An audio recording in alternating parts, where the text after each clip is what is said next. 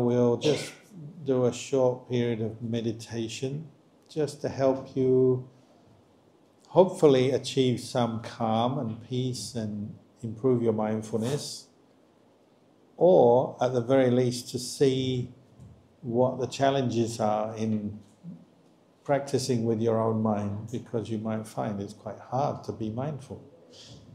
So to begin with, find a posture that you feel comfortable to hold.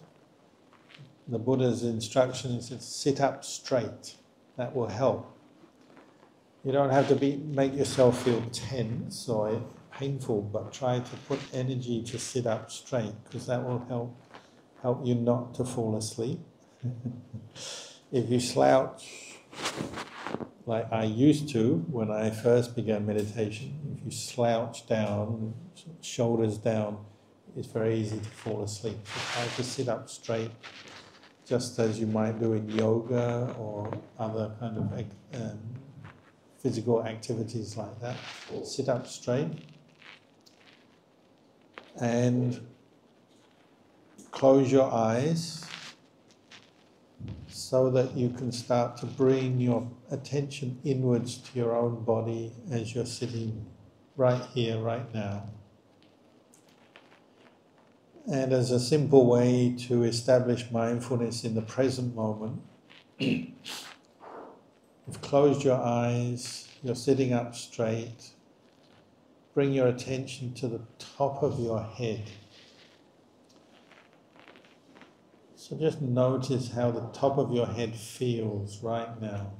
The air, feeling the sensation of the air on your skin, on your head, on your face.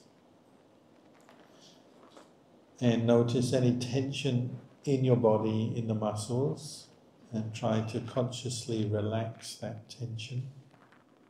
So your jaw muscles, your cheek muscles, just notice how they're feeling, but relax if you need to relax.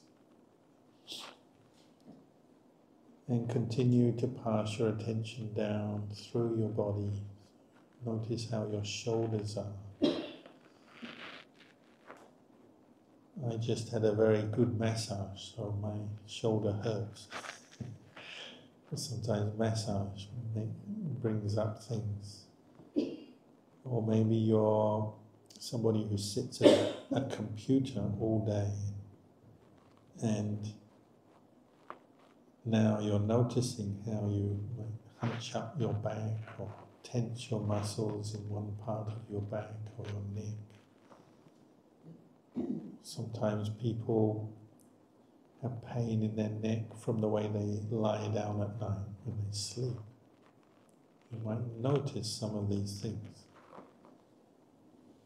Or just the feeling of the air on your skin. Warm air, cold air.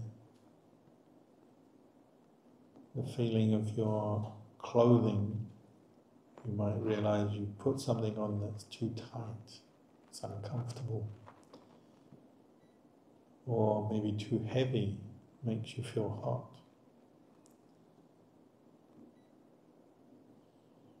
And continue to send your attention down your body. So notice your chest, your stomach, any tension you might relax. Send your attention down your arms to your hands. And I'd recommend just putting one hand on top of the other hand in your lap. But notice how your fingers are, whether there's any tension in the fingers, in the arm muscles. And coming back to your stomach, your waist, relaxing down to your legs. You notice any tension in your thighs or in your legs going down to the feet. Maybe you might feel pressure because of the weight of your body on the ground. So You might adjust where there's pressure or even pain, down to your toes. Maybe for some people this is the very first time in their whole life that they've actually sent their consciousness, their awareness to their toes. Normally you wouldn't think of it, you wouldn't do it. But now you're getting to know your own toes as they are in this situation as you're sitting here. And you're not judging your body, you're not saying it's a good body or a bad body. You're practicing developing awareness, mindfulness of your body as it's sitting.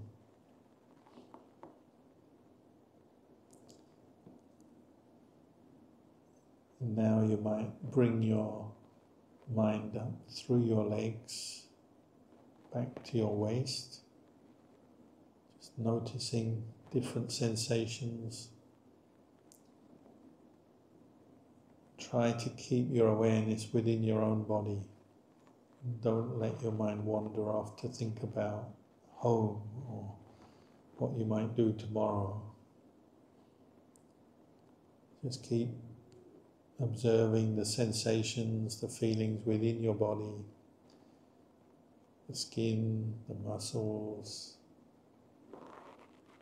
your posture as you're sitting here, coming back up to the chest, the shoulders and neck, back up to the face and the top of the head. So we call this body sweeping. Just sweeping your attention slowly down through your body and then slowly back up. And the aim is not to let your mind wander outside.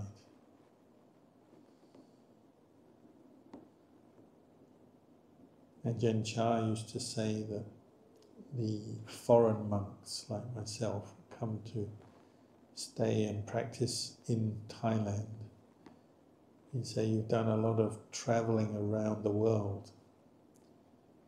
Now it's time to travel around your own body.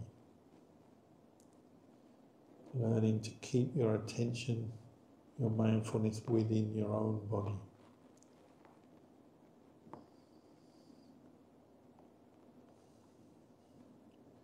And the next step is to find the feeling of the in and out breath.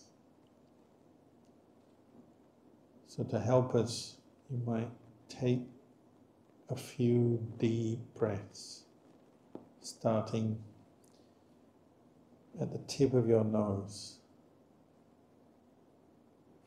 Notice the sensation of the air coming in as you breathe in deeply to fill your lungs.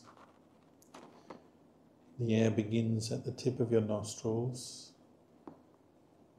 comes up the nose and then down to fill the lungs. Just like when you go to see the doctor and he says take a deep breath, he's measuring your lung capacity or your heart. You take the deep breath, notice the air coming in. So you're mainly just finding the sensation of the breath. The air on your skin, inside your nose maybe, or the movement of your lungs, expanding with this long in-breath. And then below your abdomen, below your lungs, the abdomen rising up with the in-breath. And then there's a pause, and the out-breath begins. The abdomen falls down again. The lungs deflate. And the out-breath goes out through the nose to the nostrils. If you do this a lot, and you keep your attention with the breathing, you probably notice that the air coming out of your body is generally a little warmer than the air coming in. And you'll start to notice if you now let your breathing just go at its own pace, you don't have to make it long or short, just let it go naturally, but you'll notice how naturally long or short your breath is. So sometimes when we have been exercising, the breath is short. Sometimes when we're very peaceful, the breath becomes very long and refined. So even in the course of one meditation, it can change. But to notice that change, you have to keep paying attention to the feeling of the in-breath and the out-breath. Once you start thinking about other things, you've lost it. It's gone. But each time you notice your mind wandering away, catch yourself, remind yourself, this is not the time to think about those other things. This is the time to practice mindfulness of breathing, like the Buddha. And your simple task is just to know the breath. From the start of the breath, as it comes in, to the middle of the breath where there's a pause, and then the outward breath until it's completely gone out from your body.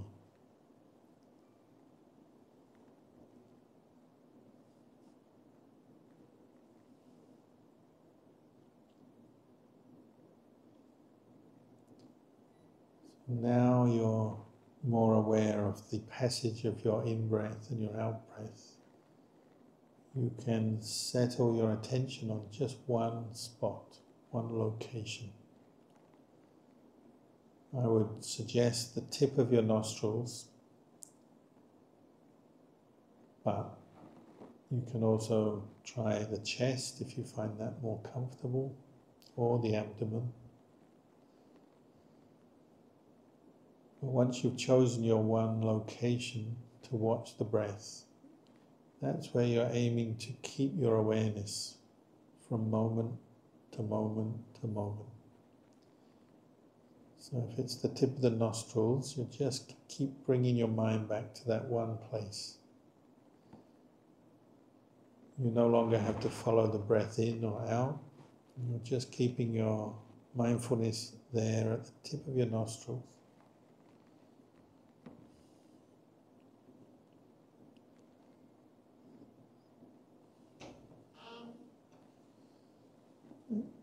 And your aim is not to let distractions take over the mind and make you lose concentration. So maybe you hear the sound of people moving,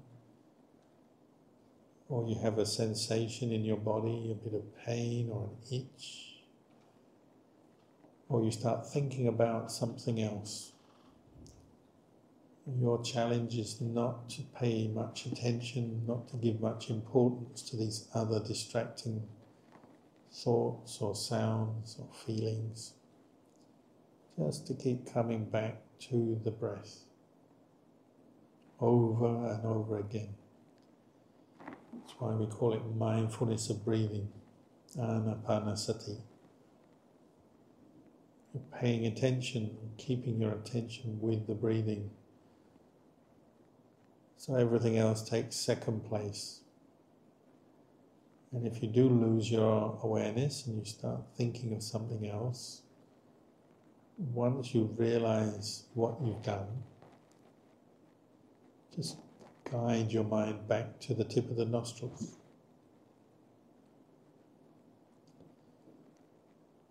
You need the same kind of patience as a parent, a loving parent would have for their restless child or baby that just wants to keep crawling around, moving around. You have to keep an eye on them all the time, bring them back into the room to be close to you, because there's danger if you leave them alone. For your mind, the danger is you'll just get lost into daydreaming, thinking about things endlessly, or falling asleep.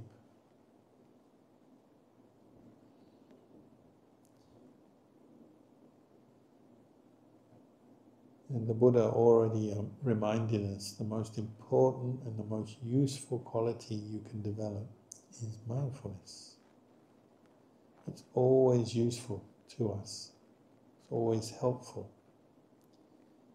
We can never really have too much mindfulness.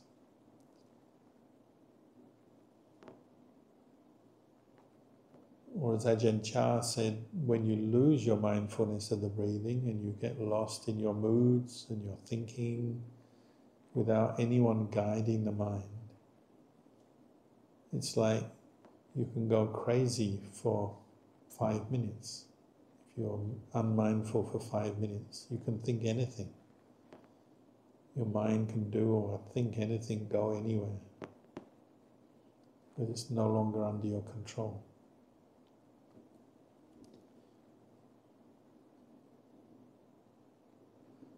So for the last part of this meditation, I'll stop talking and just try to keep gently bringing your attention back to the breath.